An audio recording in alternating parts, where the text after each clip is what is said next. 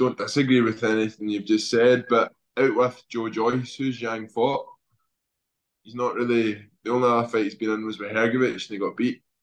A lot of people thought it was a close fight, but I think if you watch it back, you would be hard pressed not to give it to Hergovich.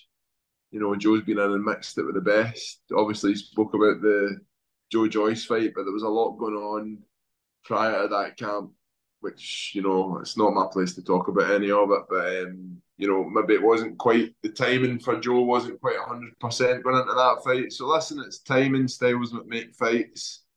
I think Joe's going to have a game plan with Andy, and obviously have done the work in the gym with George, out with the work in the boxing ring, that it's going to give him the edge in this fight. And I think going to be controversial. I'm going to go for Joe to stop him between rounds 6 and 10.